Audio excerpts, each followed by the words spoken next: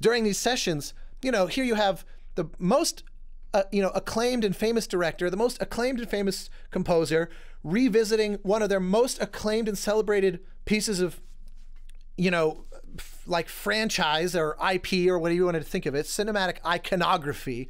And during the sessions, you know, they're recording a cue and Williams stops and turns to the Spielberg and says, Steven, right now I have the theme, the indie theme comes in as he throws the punch so that it's ba-ba-da-bum and the punch hits. But I'm wondering if it would be better if it's ba-ba-dum-bum and we're leaping off of it. And it's like, he's a writer. They just want to do a good job all the way down to the frame by frame level.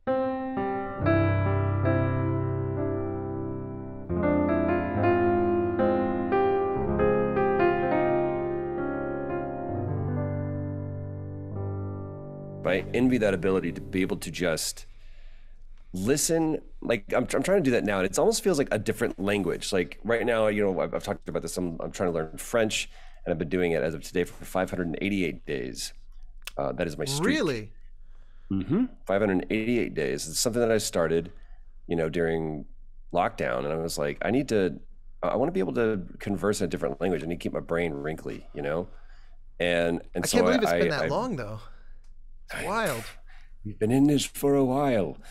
No shit. So I started, you know, 588 days ago, and I'm conversational. You know, I can. There's actually a guy that's here in the hotel that is from Paris, and so when I started to speak a little French to him, he was like, "That's it. I'm only going to speak to you in French." So the ability for me to, you know, just be able to listen to words and go, "Hey, I understand what you're saying." And that to me is like you being able, me just playing. This is what I have playing in my hotel room all the time. I have it playing in my trailer, I have it playing in my hotel room, and it's I have this list, and I think that I'm trying to figure out how much material's on here. I think I've said it before. It's something like 67 hours and 8 minutes. So I have, you know, of everything, like bits of everything, or yeah, it's a varied mix. I mean, there's Chopin, there's Satie, but it's all broadly Vivaldi, classical. All broadly classical, and it's called Hotel Room is the playlist, but it's like almost 3 days worth of just classical music. And what I try to do is just see if I can go, okay, what is that? And like right now, my favorite one is Sheeps May Graze. What's it called? Sheeps May Gently Graze, I think it is. Which is anything that is sort of drawing. Yeah, Sheep May Safely Graze.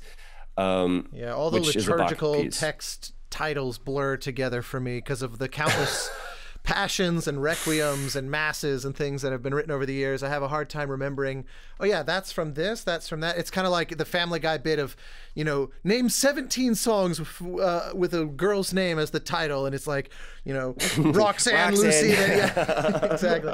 It's kind of how I feel about the biblical title. Yeah, exactly. But I think what's funny is like I have a friend of mine who was like, you know, I have a couple people that were like, you were in a big band, you know, and you packed out arenas, and you won Grammys, and you have,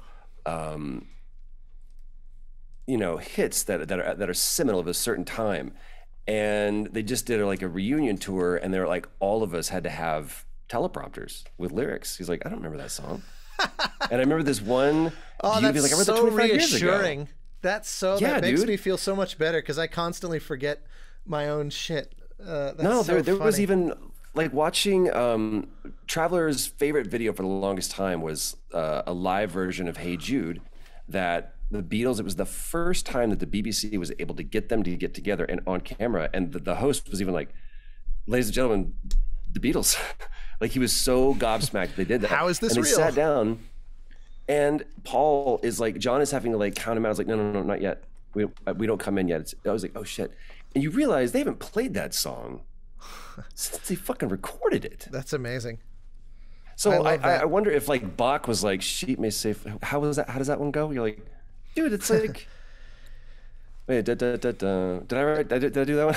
You know, It's like- especially in is that Bach's mine? case, I think that's almost undoubtedly true, I would think, in his case, because he was such a working musician. You know, he was such a kind of blue collar composer. He was not the Beethoven tortured artist or Brahms who spends 20 years on his first symphony because he's so intimidated by the specter of Beethoven's shadow over that genre. And, you know, these people who think, you know, they agonize for weeks at a time. Is it A or A flat in this bar? Bach was kind of like, I need 30 minutes of music by Sunday. So, you know, light the candle, put on the coffee, and just constantly streamed out music for, you know, decades and decades in a very kind of, you know, a gig's a gig sort of way. You know, he was obviously, I'm not disparaging that he was a supreme genius, both as a composer and as an organist. He clearly, he had this, when you study counterpoint in like composer school, you always start with like the relationships that notes have vertically to each other. So, you know, the thing that's so compelling about Bach is a modern songwriter would very typically say, all right, let's start with, you know,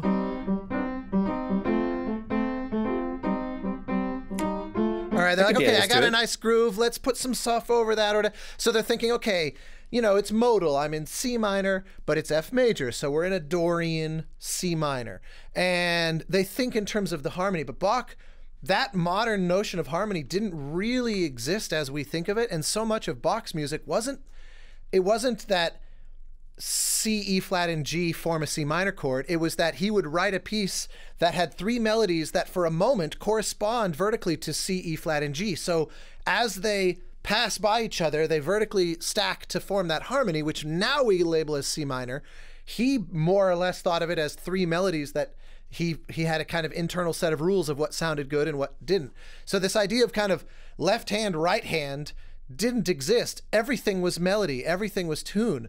And so and when you think about these fugues and these canons and these, you know, these pieces where there's, you know, 4, 6, 8, 10, 12 melodies all crawling all over each other, it creates these unbelievable harmonies. And it's because he's not thinking in terms of harmony. He's just thinking in terms of melody. So this is where a lot of composers have to start. You know, Bach is some of the most complex music in the history of music in this way. And the fact that it just came out of him, it's like the guy was some kind of savant. The fact that he got this muscle so engaged in his brain, because there's been a lot of really great contrapuntalists in the history of music, from Mozart and Beethoven and you know, onward from there. Bartok, one of my favorites, Brahms, the people who understood the relationship of simultaneous melodies. It's all just, counterpoint is just line, the study of line in music, as opposed to orchestration, or as opposed to the verticality of harmony or anything like that. Bach was one of the, if not the reigning champion on just you know, does the line hold up? In fact, there's this long-running joke that they said every song you've ever heard can be found somewhere in one of the inner instruments in a Bach. Like, he just wrote so melodically that, you know, if you find the viola part in bar 75 of a, you know, the St. Matthew Passion, it turns out that's, you know, Hey Jude kind of thing. Like, I don't think anybody's ever really? actually Just because he exposed all of the possible combinations of music? It's an apocryphal, you know, it's one of those, it's not a true claim, but the spirit of it is true. It's that he wrote just 1 minute of music would contain 5 minutes worth of melodies, because if you imagine it in modern terms, if you were to mute all the stems save one, you'd realize that one stem is its own piece entirely. It's not just the bass line or whatever. It's like the bass line is its own interesting tune. That was what made his music so interesting, and it's part of what I think makes everything was a hook. Essentially, yes. And I think the fact that he could play like this, you know, his organ pieces where each hand is playing so melodically independently, and often more than one melody in one hand, and then also the feet on the pedals, where you just think, as a performer, he was on another level, that he could write this stuff that he would then have to play. And it's just, I couldn't do it with a gun to my head. I mean, it is on a level that is kind of hard to comprehend until you start getting into the nuts and bolts of pulling it apart. Ready for me to hit play? I'm going to give you no setup. Let this roll for a moment.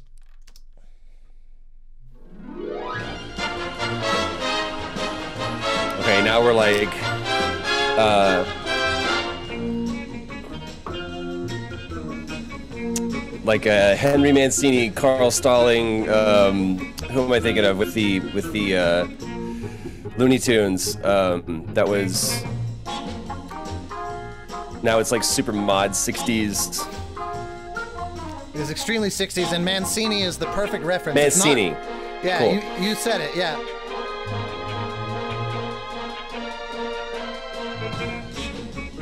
But you also said something very interesting, very typical of you. And I just want to point out those strings right there, right where I stopped it.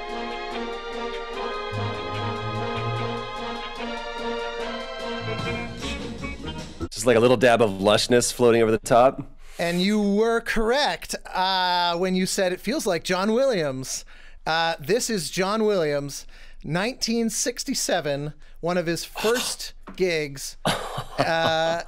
And very early days for his career. This was the very, very 60s comedy with Walter Matthau, The Guide for the Married Man.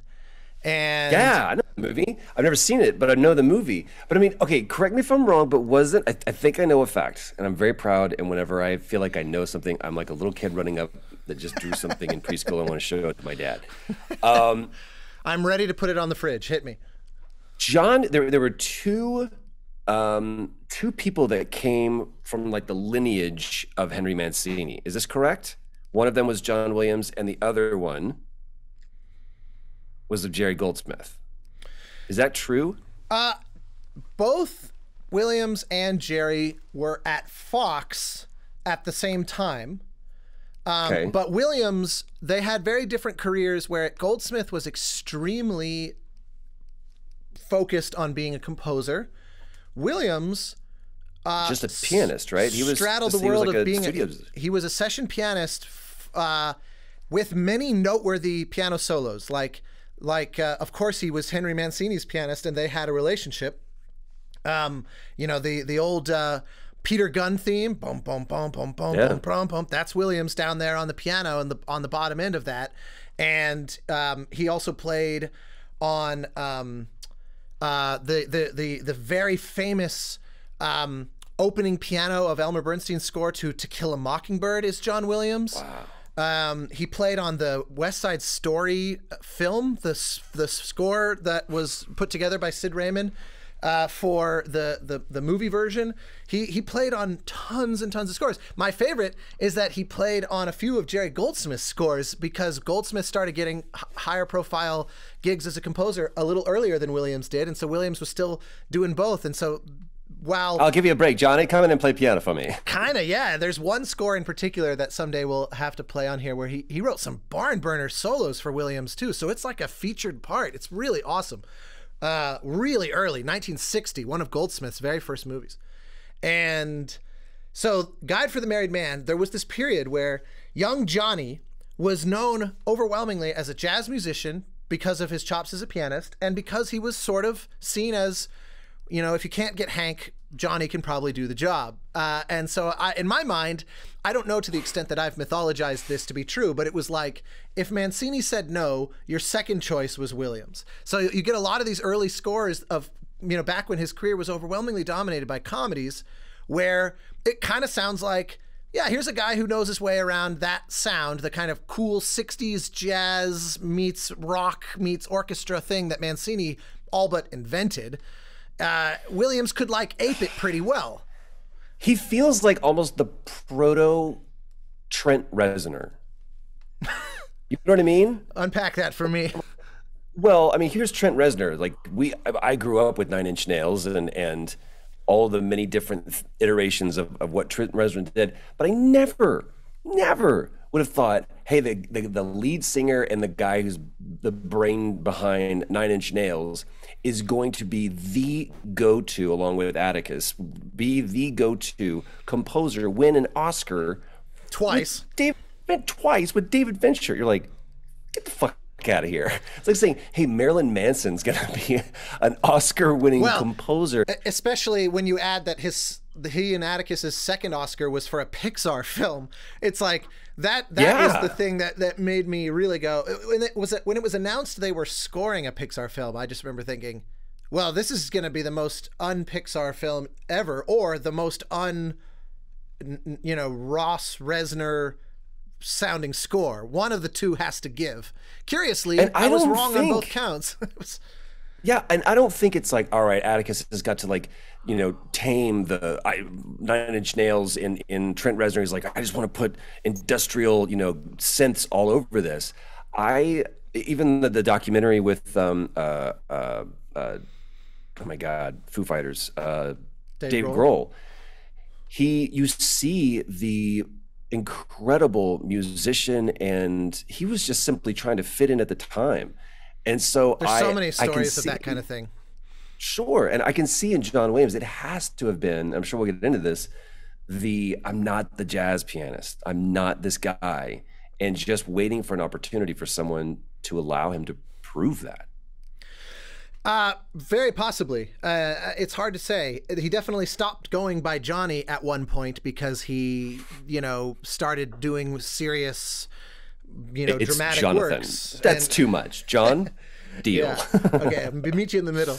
But I think that I don't think that his love of jazz. I should say I don't think his skill in jazz is purely because of his musicianship. I do believe he had a real love of jazz, which I think is part of what made the return to form with Catch Me If You Can all those decades later, his first real time going back in hard on a jazz score in decades. I think that seemed to be a really joyous experience. But the reason I wanted to share that score and then I'm going to play you one other in particular that I've surely shared with you before. But it's from even earlier, 1961, and I believe this is his first high-profile solo credit as a composer on a gig, and it feels like they said, "We're doing a detective show." This is a main title to a TV show. They said, "We're doing a detective show, and we really kind of want that Peter Gunn theme that you played on for Hank.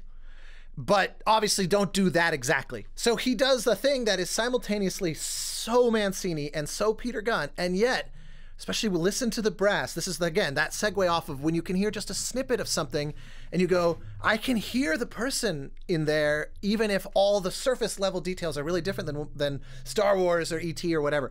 So here, this is the theme to a TV show called Checkmate from 1961.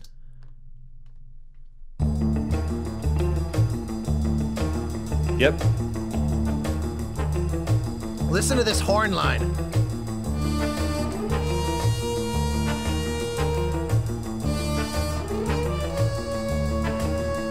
Those bones? The little stabs are bones. French horn on the tune.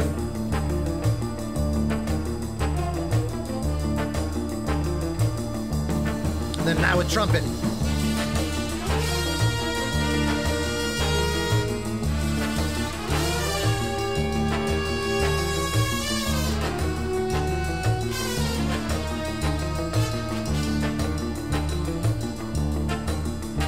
It's just that fucking guitar just riding that arpeggio.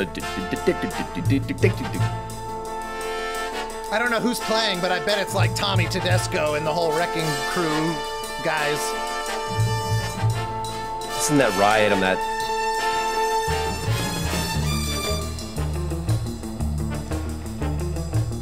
So that's Checkmate. The 16th, dude, that's so dope.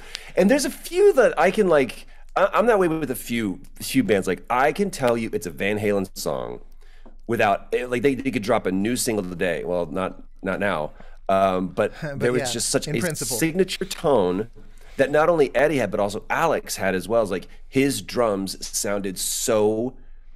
He had built that sound.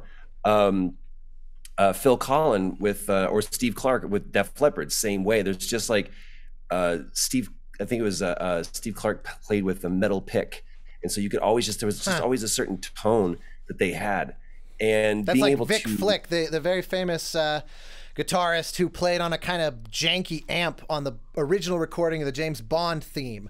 That was one of those where it became such a signature sound of doing the that it was like to recreate that required that guitar, that amp, that guy, because it was a very specific set of ingredients that just found their way into the studio that day. that I'm sure was by total accident. And it's like, that's the amp I have to play through. It's like, that's all we got. Fuck. Yeah, all or right. just like wheel in, here's old Nessie or whatever. You know, that's what I love about these stories is the circumstantial casualness with which these timeless masterpieces are made so often. You know, just this is the axe I brought. Yeah, and this goes back to what we were talking about Bach. It's like nobody ever sat down to write a hit. And if they did, it never became one. Yeah. It was always, I don't know, we're talking about Hey Jude, like the now legendary, probably slightly mythologized etymology of that, where it's John Lennon was divorcing his wife at the time, and he said, I don't have the heart to tell Julian what this is, and so can you please break the news to him, to Paul McCartney. As they're driving to their house, Paul says, so your parents are getting divorced, and Julian starts to cry. He goes, hey Jules, don't take it bad, take a sax on and make it better. And John says, you can't. He wrote the entire song. He's like, you just can't use Julian's name. He goes, so hey Jude. And that's where it came from. And it's like, that's not someone going, okay, I'm going to sit down and write one of the greatest rock songs of all time. Bach never, like we were talking about, sheep may safely graze. He's probably like, dude, this is gonna fucking hundreds of years from now, there's gonna be some stupid dude in a hotel room. Actually, in Bach's specific case, reportedly, what was his primary motivation was the glorification of God. He was a deeply religious guy, so his music was not even. Is that true? I've never read anything to suggest that was an act. I mean, it wasn't just that the church employed him. He routinely put biblical allusion, and he would even make it so that on the sheet music it looks like a literal cross. You know, to him, right, every time he wrote in 3/4 was supposedly a reference to the Trinity. Like he really took it to heart, and I think that it was never, this is going to be a hit in whatever the 1600s equivalent of a hit would be, or even this will really get him in the pews this week. It was like, I hope that this pleases God. It would be my understanding of his motivation. There wasn't like a DJ in the church going, all right, congregation, get around. Right now we got that JSB coming at you with a new single. This is She May Safely Graze. I think we need to make a Baz Luhrmann style movie about Bach that has exactly that. All right, everybody, 17th century coming to you live right now from St. Peter's Basilica. Whatever, St. Cedar's Basilica. I don't know what word I just said. Yeah, well, it's about as accurate as a typical Baz Luhrmann piece, so we're in good place. Got a different spin here on that Beethoven. The reason why I have fixated on John Williams is because by the time this is published, but a few days from now, as of when we're recording, February 8th, he celebrates 200th birthday. His 90th birthday. And I found myself thinking, I know, like, my friends who play in orchestras are like, we're basically just in nonstop John Williams concert mode, celebrating his 90th birthday. And it brings me such unimaginable joy. As much as I hold Goldsmith up as the grand champion in the world of film, Williams, not only is he essentially Goldsmith's equal in so many ways, and in so many different ways, but I relish the fact that as we are talking right now, weekend just ahead of his birthday, as he celebrates his 90th, he's presumably across town where he lives, down kind of more Beverly Hills area, just writing music or having his morning coffee or whatever. The fact that we share this planet with someone who has shaped people's musical taste, has inspired people's creativity, the number of musicians that have become musicians because of a solo they heard in some score, the number of filmmakers that fell in love with Steven Spielberg, and where Spielberg would be the first to say, oh, well, Johnny's the reason this scene works, that kind of thing. Just the impact he has had on the world.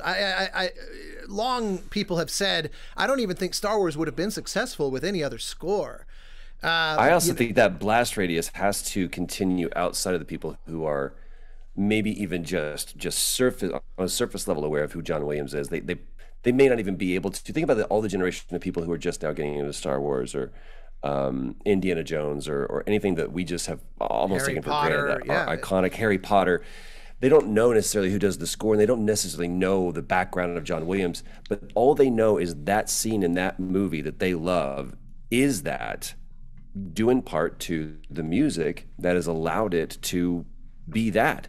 And that to me is what is the most beautiful aspect of this, that like right now we're making this thing, and I'm thinking about all of the different elements that have to come into play. And yeah, it's the way that camera is capturing it, it's the way that lighting is hitting it, it's the way that the actors are performing it, and it's all of the incredible set design and the detail that goes into that, and to the wardrobe and everything else. But it's also like knowing one of the final touches as that film is played out is that someone is going, now how do I bring a new element that really grounds this in this moment, in this intention? You're absolutely right. And I love that our conversation started with Bach, who is one of these figures that is almost not a real person anymore. He may as well be the equivalent of the figures we see in, you know, in stained glass, or you know, Yeah.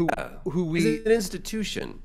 and like he's like this deity, you know. He's somebody who no one thinks about, you know. I wonder you know, if how he felt when he had a flu, or what, you know, like no one thinks of him in human terms. They think of him as just this sort of like figure from which music poured forth unto the ears of mankind. And what I love is that John Williams is still very much alive. There are people who on a daily basis will shake his hand or chat with him on the phone, and yet because he's now 90, he especially as the two of us who have this love and appreciation for the history and the artistry of cinema, he rolled with the greats. He was under the tutelage and supervision of not just Henry Mancini, but like he was hired by Alfred Newman, you know, who was one of the creators of Hollywood music, you know, the first generation of composers to come over from Europe and say, what is this new art form I'm curious about? There was this group, Alfred Newman, Dmitri Tiomkin,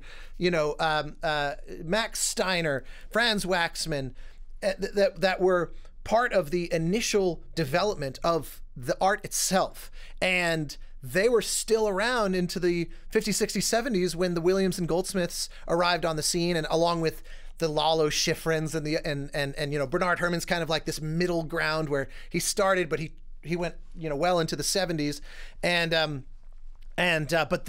the idea that he was alongside these legends, you know, that he came up in an era where he personally interacted with the people that created this art, and he's still with us now. To me, he is, I just the other day referred to him as the sort of white rhinoceros of music, where he's the last of his kind, and he's just sort of, you know, whenever the sad day comes that he goes, it will be the closing of a chapter of the art form itself. And so of an era, right? Like yeah, it's absolutely. an epoch. And I think that building on that point,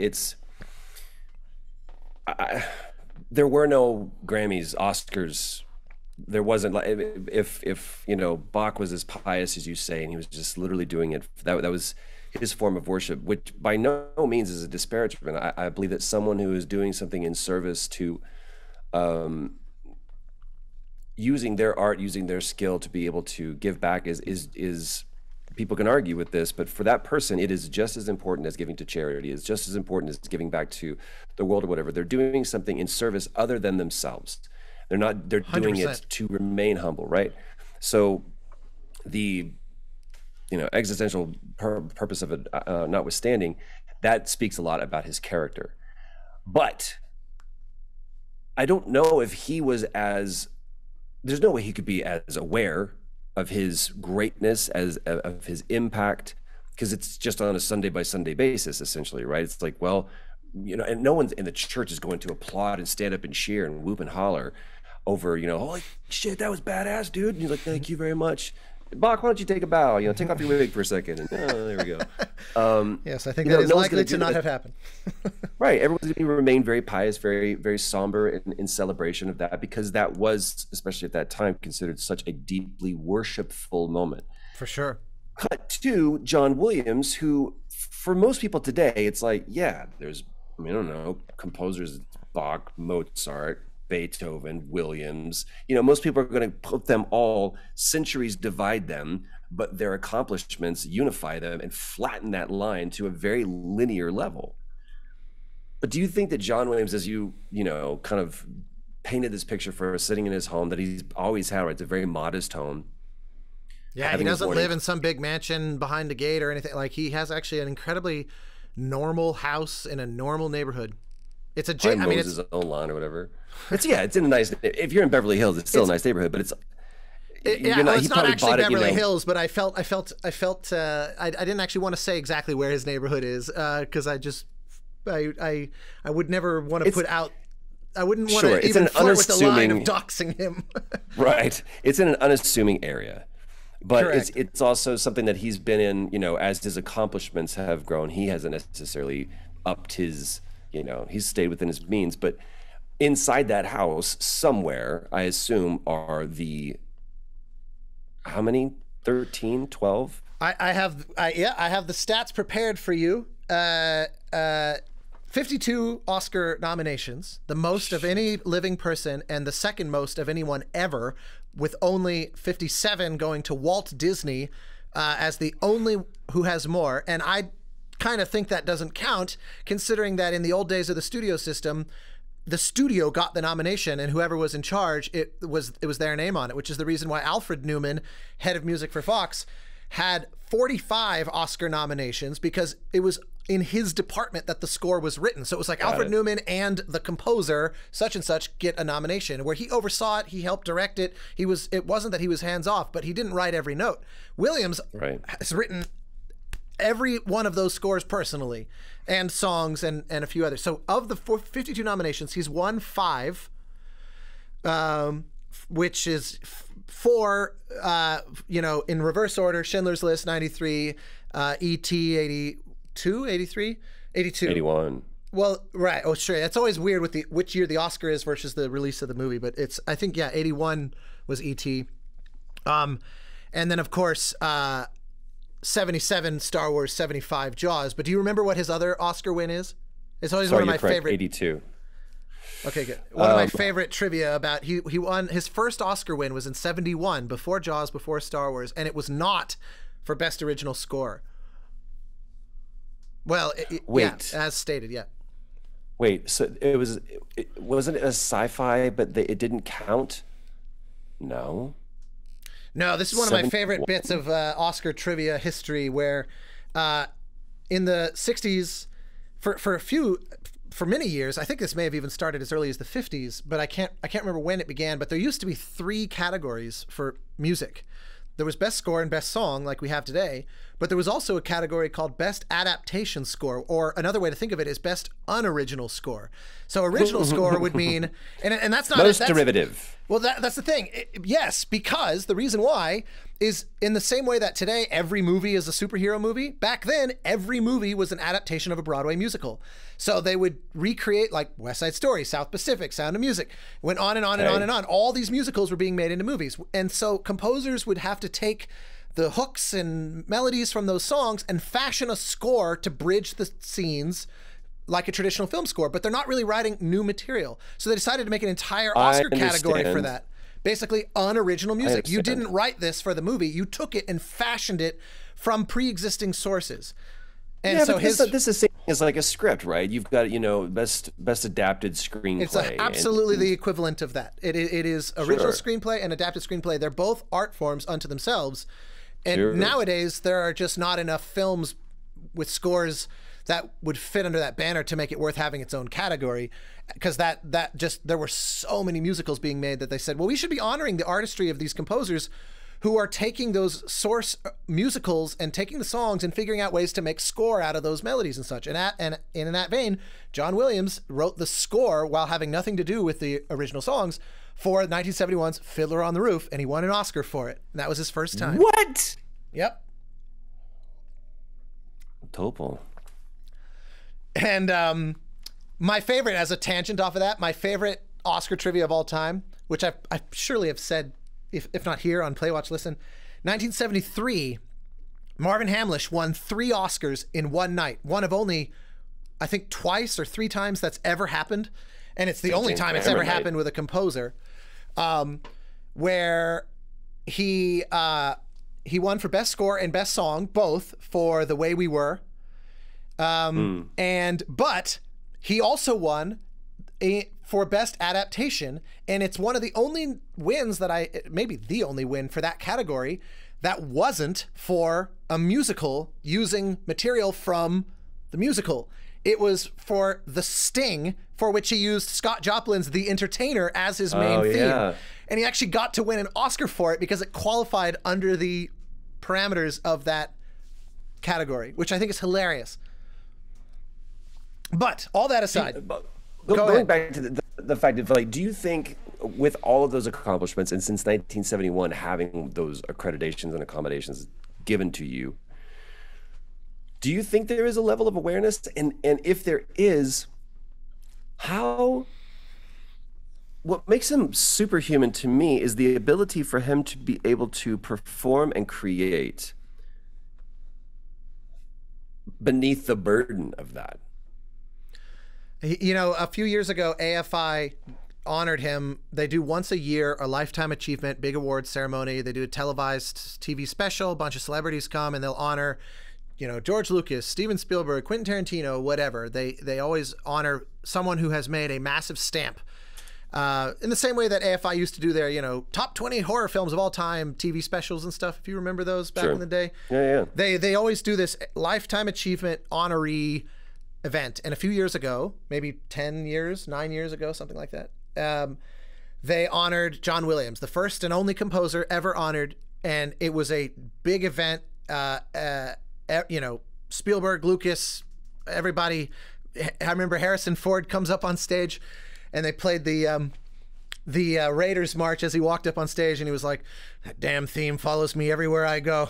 And it was an amazing event, but Williams gave what I thought was a really beautiful speech at the very end of it, kind of just 2 hours of everyone telling him how amazing he is, and every, you know, all the stars of these movies, you know, the Mark Hamills and Carrie Fisher and Harrison Ford, and of course having all these legendary directors, not least of which Steven Spielberg, who gave a big speech, and George Lucas, and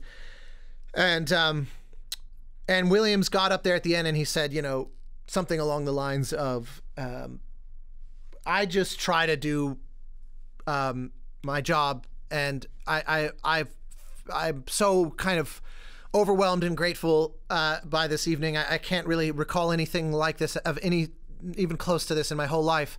And the way he ends the speech is he holds up his little trophy and he says, "Tomorrow morning, I'm going to go back to work and sit at my desk and try to write something that's worthy of this."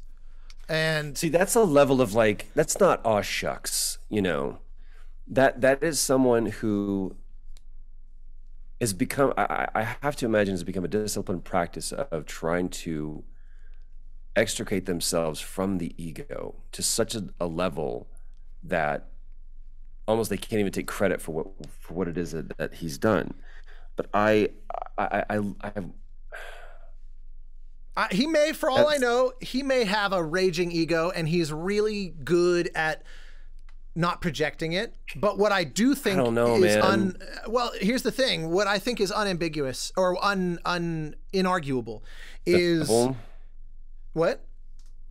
Undeniable. Yeah, absolutely. What is undeniable and inarguable is that even if he were the world's largest ego, the moment he puts pen to paper, it seems to disappear, because that's from every musician I've talked to who's played under him or has done recording sessions with him, you know, all the LA studio musicians, and I have all these stories I want to get to with my playlist queued up here along those lines, where it's always about the work. I remember a story where the orchestra contractor Peter Rotter was telling me that he was covering the sessions for Kingdom of the Crystal Skull. And he was like, you know, this was the first return to that franchise in a long time.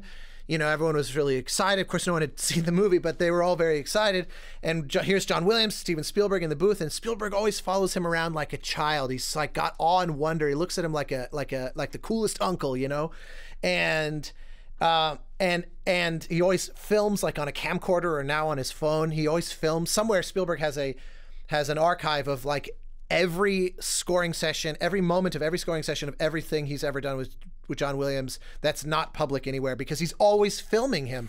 And so during these sessions, you know, here you have the most you know, acclaimed and famous director, the most acclaimed and famous composer, revisiting one of their most acclaimed and celebrated pieces of, you know, like franchise or IP or whatever you wanted to think of it, cinematic iconography. And during the sessions, you know, they're recording a cue and Williams stops and turns to the Spielberg and says, "Steven, right now I have the theme, the indie theme comes in as he throws the punch, so that it's ba-ba-da-bum and the punch hits. But I'm wondering if it would be better if it's ba-ba-dum-bum and we're leaping off of it." And it's like, he's a writer. They just want to do a good job all the way down to the frame by frame level. And, you know, orchestra pause a moment. "Steven, what do you think?" "Oh, John, I think you did blah, blah, blah." And they work it out. And he was telling the story. He said, what I found so amazing was that it was not, you know, coming in with this, like the way Apollo Creed enters the ring, you know, with this fanfare and his American flag shorts and, you know, everything's just like, celebrate me. It's so the opposite. You know, he walks in through the musician entrance and taps the podium. "Okay, I'd like to start with 2M5. Thank you very much." And what I was going to say was, to me, the thing that is self-evident that the ego is not at play is the fact that at some point you're going to run out of ideas. At some point it's going to be derivative of something that you've done. At some point you're going to repeat. Someone's going to go, "Isn't that the thing from this?" And that's what I don't see. So the fact that he goes, "I'm just going to go to work again tomorrow," that's going back. We keep making this tie to Bach. It's like, I don't know, man. I just got to crank this stuff out because this is in service to something greater than myself. Keep going down some of these, because our time is a little bit limited, but I have a feeling this is going to be another two-parter. Yeah, it's going to have to be, because shout out to a friend of mine, Eric Woods, who has a radio show called Cinematic Sound Radio, is doing a 6-part John Williams, just massive deep dive, where it's an almost academic step through the different chapters of his career and offering up trivia. And so I wanted to shout out to him because he is doing a phenomenal job. And for anybody listening to this down the road who wants something that's more academic in nature about Williams and just wants to know, like, what's the, you know, if I could just listen to 6 hours of a comprehensive look at his career, that is not what I want to offer. Though I did grab a few of his trivia that I didn't quite have at the tip of my tongue that I just wanted to credit him with. I knew the Oscar one because I've always thought that was interesting. But Williams has also 6 Emmy nominations, of which he won 3, 25 Golden Globe nominations, of which he's won 4. He's won 7 BAFTAs. This is the real kicker. 71 Grammy nominations, winning 25. And for score? For everything. There's a bunch of categories. I mean, the Grammys have song category. It has a soundtrack category. It also has like best instrumental composition of the year, you know, and there's a lot of best arrangement, you know, those kinds of things. He just gets nominated everywhere he could be. 9 of the, you know how when you look at box office all-time records, and yes, the key is it adjusted for inflation? Because if you don't, you know, the Avengers is like, or, you know, Endgame or whatever, Avatar, these are all, you know, massively earning. But when you compare it, when you adjust for inflation, you realize that, like, Gone with the Wind still holds a candle to these movies, that it's like, in today's terms, it's like $2 billion, those kinds of things. So when you adjust for inflation, which gives you an actual sense of how much these movies have made, 9 of the top 25 of all time have been scored by John Williams. And as if that weren't enough, what I also love is that he has written the music for 4 different Olympic Games, and those themes are still synonymous with the Olympics themselves. You know, the bum bum bum ba na na na na na na, and then the da na na na na ba da da da da da. What's called Olympic fanfare, isn't it? Yeah, they're called like the Olympic Spirit, the Olympic Fanfare, Call of the Champions, and I can't remember what the 4th one is called. But yeah, man, that's like what like those. Yeah, so just, it's hard to have a more storied career. And so the question was, okay, I can't not pay tribute to this person who has been such a force, but I thought, what would make it worth us talking about him? And I love that it started with this idea of the humble origins where you can still clock the artist that we know later. But expanding from that, the things I chose to share are those highlights from throughout his career that I have a very personal connection with. And they're not necessarily even my favorite works of his, but they are things that shaped me in some way. So I want to start with, this is in 1970, he did, 1970 or 71, he did a TV movie, which was one of his Emmy wins. He did a TV movie adaptation of Jane Eyre that had George C. Scott in it. And among Williams fans, this is a well-known score because it's one of those where you hear it and you go, wow, that is so John Williams. And yet this is 5 years before Star Wars, Jaws, all those things that we come to know him for. This is still where him doing dramas was kind of rare, and he was still mostly doing, you know, comedies and quirky, you know, John Goldfarb, Please Come Home, and about a football team stuck in the Middle East, and they get all these very 60s movies. But then this one, he got a chance to really show his stuff. But I remember when I heard, I in high school, where so much of this started with me, this is one of those where a few composers, John Williams and Jerry Goldsmith being two of the most obvious examples, if I saw their name on a thing, I bought it. I didn't know what it was. I had never heard of it. I'd never seen the movie or whatever. And I just bought indiscriminately. All the money I was earning was all like into CDs. And I was, by the time I graduated high school, I had a pretty huge collection because it was just, I had no other hobbies. This was what this was my obsession. And so, I remember Jane Eyre was one that I picked up, and it captivated me. And there's one, it's this lush orchestral score, but then there's this one cue in the middle that I remember hearing and going, I played it for a friend of mine in the high school orchestra.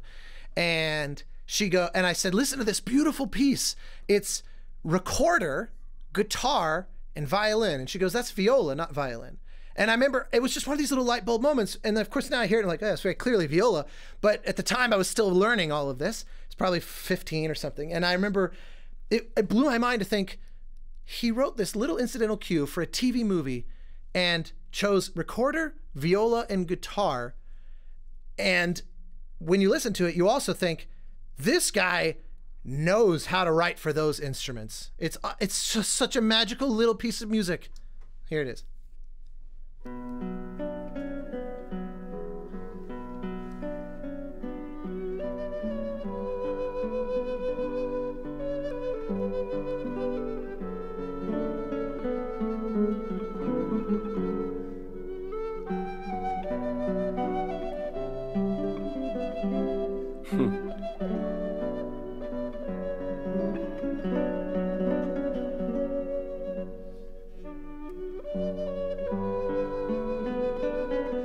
So far, it's still just the two. No viola yet. It has this wonderful, like, minstrel, you know. The two, yeah, I mean, the guitar and recorder is really driving that pretty hard.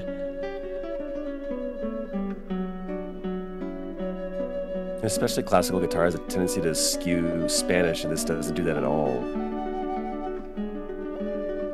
And this is not the kind of thing where he just put a lead sheet and told the guitarist to make it sound good. Like, he always writes everything, so you have to know what you're doing to write a part like this.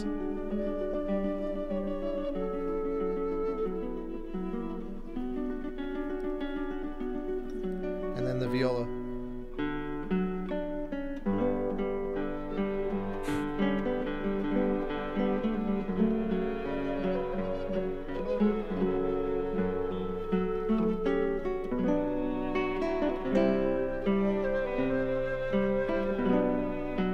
They're just calling out to each other. You know what I mean? They're for lack talking of to each other. Totally. And for lack of a better way to put it, this is a real piece of music.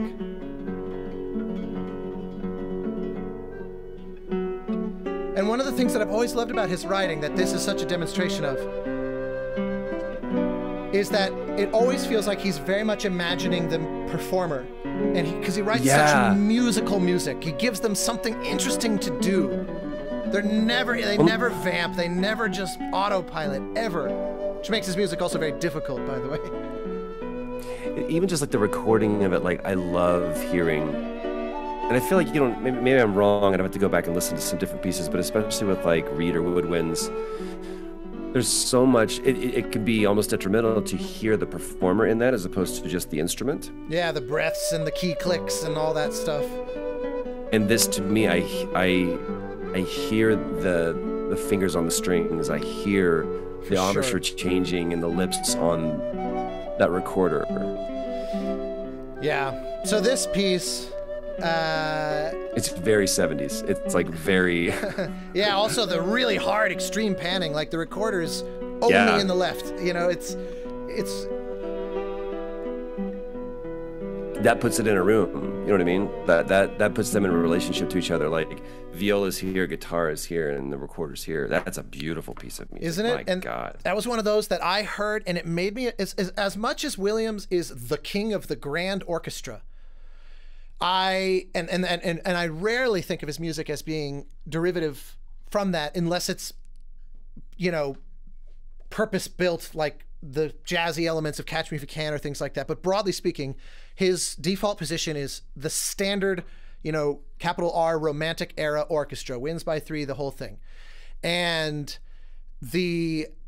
but that's this rare instance where he wrote something much more intimate and with a kind of odd and interesting combination of colors. And it made me fall in love with the sound of a soloist, which has absolutely shaped me as a composer. Soloists, even when I write big, giant stuff, soloists always are a part of it, because I love that intimacy and everything that you fixated on, of like where you feel the fingers lifting off the string and repositioning on the guitar, and you have such a tactile connection to the way it's recorded. I just live for that, and I've never shaken that. And as much as Goldsmith is such a philosophical shaper of my taste and my ideas about what music can be, and especially scoring to picture and all of that, Williams' real love of the musician. I remember, you know, he's written a lot of classical, you know, modern concert works as well. But he's never written a symphony. He's never written an opera. It's almost all concertos. It's violin concerto, flute concerto, tuba concerto, harp concerto, cello concerto, like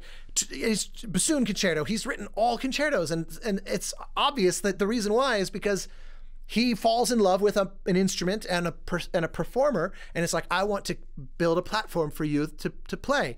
It's never about the orchestra unto itself. It's the orchestra in service of a soloist. And that's one of those things that I think is easily overlooked when you think about the Star Wars and the Indiana Jones, which are largely about the impact of the orchestra. But he's writing as if it's 90 soloists in my mind. Well, it's also like, that's, I think, one of the reasons, I'm, you know, guessing, but one of the reasons why he and Spielberg work so well together is because Spielberg does this huge establishing shot, right? He puts you in Peru. He puts you in, you know, wherever, massive spaces, Valley of the Crescent Moon, or, you know, which is Petra. Of course Petra or whatever. But an island off the coast of Costa Rica. Right, and he moves you inside of it, so that in your mind there's always this big space, and you are being allowed entrance not into just the inner courts, but the holy of holies, as it were, like, and you're moving into this super small special place. And what you're talking about, to me, is the same thing that a soloist does for a 90-piece orchestra. I was just reading about this today. It was just talking about the contrast. There's always a relationship of contrast, heat and cold, light and dark, whatever. And the only reason why we feel comfortable is because we understand that it is the opposite of discomfort. Right. And so by reducing it down to one person, not only do you show how intimate that relationship is in comparison to 90 people, but now that 90 people feel so much bigger compared to the one. And so it's just a genius thing to think of, not do the Mutt Lange thing of just, you know, or Phil Spector of just stacking guitars and producing this wall sound, but it's more about, I remember the first time I ever like worked with a different engineer that I ever worked with before, and I was like, to make these guitars bigger is like, or let's stack it. He goes, no, reduce. Yeah. Taking away, letting air breathe makes it bigger. Yep. I remember David Spear who was a composer who taught a workshop I took in New York when I was 18 years old that ASCAP hosted, the like screen scoring workshop or whatever is called. And David Spear, I remember, made a comment just off the cuff in the middle of that to this day I haven't forgotten, where he said, "There's nothing more intense than a pianissimo." And yeah, lean in, don't lean away. Exactly. Let me play one off the back of that last one, jumping forward to one of my absolute favorite scores of this last 20 years or so of his career. The Alfonso Cuarón Harry Potter film, Prisoner of Azkaban, where he wrote, I think, some of the best music he's ever written in his career, full stop. For whatever reason, because Harry Potter, everybody knows the theme, and, it's all very, like, the fact that after so many iconic things, they go, by the way, we're making this very, very popular set of children's, or young adult magic sorcery school novels. Chances are this really needs to be this needs to be another, can you give us another Star Wars, Indiana Jones, E.T., Schindler's List level score? And he does. And just knocks it out. And he did the first 3 films only. And the score for the third one for me is one of the all-time greats. And there's a bit in there that I love because it's the musicality of this is so unbelievable, where he's channeling Renaissance music, but he's doing it in a way that is more modern, and yet it is sort of academically accurate to the traditions of the Renaissance, especially when you hear these weird rhythms of this, like, they refer to that as a hocket. And he just nails it, and it's just so, I just thought, God, this must have been fun to perform.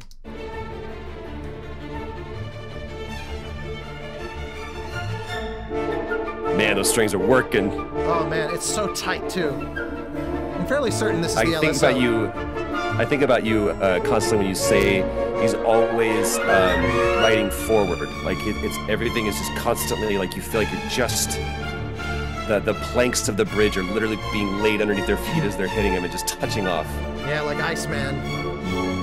Yeah. And then listen, boiling it down to the solos.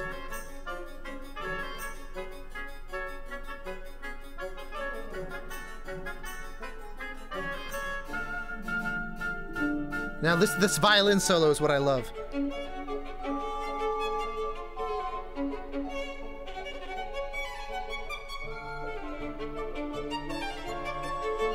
It becomes like a fiddle more than a violin, you know what I mean? Brings back the orchestra.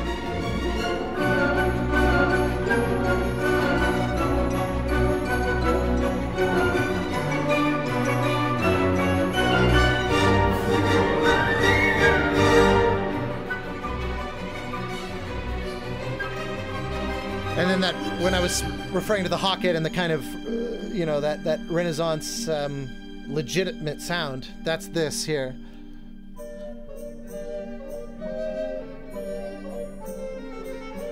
Recorder again, yeah? Yeah, and he also has these shawms, which are the precursor to the oboe. Very buzzy and abrasive sound right here. Yeah. And here's that rhythm is such a very accurate kind of pull for him to do. Is that like a, not bassoon, but like an oboe? Is that kind of in the same? The shawm is very much the oboe's precursor, and there's an instrument also called the sackbut, which is kind of like the precursor to the bassoon that's in there, doing all the boom. And then, this beautiful theme, Window to the Past, that's a recorder feature, and everyone who plays recorder now has to learn. So this score, to me, is just one of those absolute magical, he just was on. He absolutely was having the time of his life by the sound of it, even at that stage in his life, even the third Harry Potter, and yet just pure magic. We're gonna have to pause here, but I feel like we jumped over a lot. Oh yeah, no, I'm not going in any kind of chronological order here, because there's a whole lot of stuff that we've got to do here. I have probably a half dozen more pieces that I just have to share. They're really reasonably deep cuts for Williams, but also they're ones that I have a story attached to each one that is just personally meaningful as to why I am even here today. So yeah, let's keep it going.